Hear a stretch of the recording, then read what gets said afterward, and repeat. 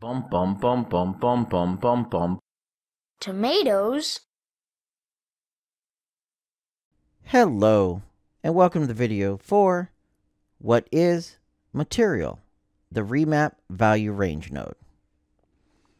Here we have the remap value range node, and its goal is to basically convert a number to another number. But by changing the range or the grouping or where it's at on the number scale from one part to another. Now you may have used a node like clamp, where basically we put in a number, let's say 10, and we tell it no, we don't want it to ever get that high. We want it between 0 and 5, and it's going to drop it down to 5. It clamps it and keeps it between two numbers. But that's not useful if maybe we need to make something larger or smaller on a scale. So in this case, I have my emissive. I have a random value that's going to come in using the per instance random node. This is going to give me a number between 0 and 1, which is great for something like a lerp, or maybe my emissive, I want to give it a little bit of glow. So if I go into here, let's hook it up to my emissive, and we'll hit apply. We'll go ahead and look at our map, and randomly we'll have some things lighter than the other.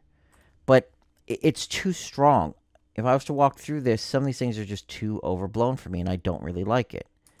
But I still want a random number, so what can I do? Well, we can remap it. So I'm going to plug the per instance random into my input. So now our input is going to be 0 to 1.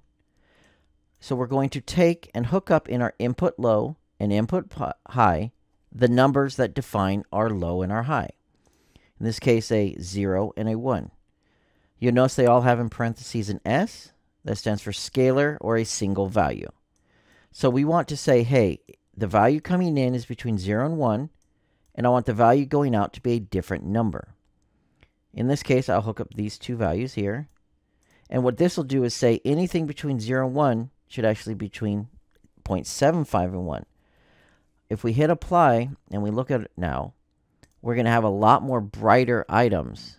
Well, if we actually hooked it up to our emissive, we're going to have a lot more brighter items because we're saying we want most of our things to be between 0.75 and 1. Now you notice we don't really have anything dark. But you can do it the opposite. We can drop it down. So instead of being 0 to 1, maybe we want some dark items not lit up and some slightly lit up, maybe 0.25. We'll go and apply that and check it out. And now we should have the opposite. We have mostly dark items and we have a couple items with this little highlight. And of course we can adjust it. Maybe we just want a small light little highlight. We'll go ahead and do that as well.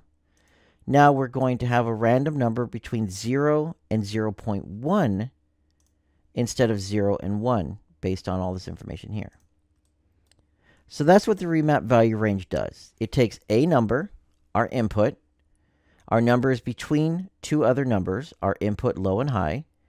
And the percentage-wise between how low and high it is, it's going to map it to our output or our target lows and highs. And it's great for adjusting a range, making something large into something small, or something small into something large, but still having like borders or limits between how high and low it can go.